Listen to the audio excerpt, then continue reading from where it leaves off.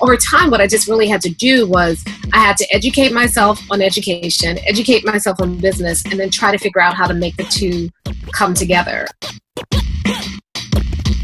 I want to make it look like I don't feel like I'm working a day in my life. Like when I'm working side by side with a district, I want to be having fun.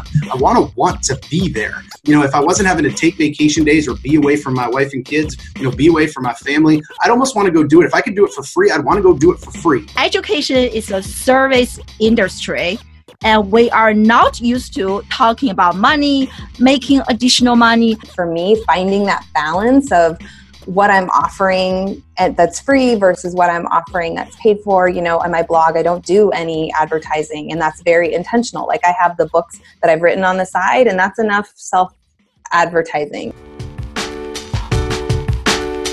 Look to the left and look to the right. One of those people are going to make a mistake.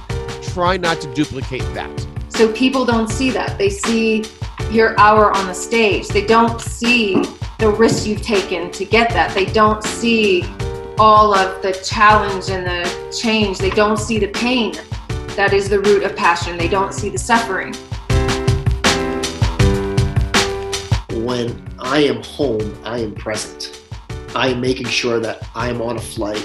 If I'm away all week, I get home Friday night and I'm here the weekend, and I'm doing everything I can to be a good husband, a good father, a good friend.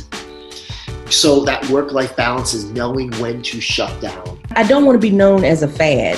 Like, oh, Abbey Futrell came through with this thing and now it's no longer relevant.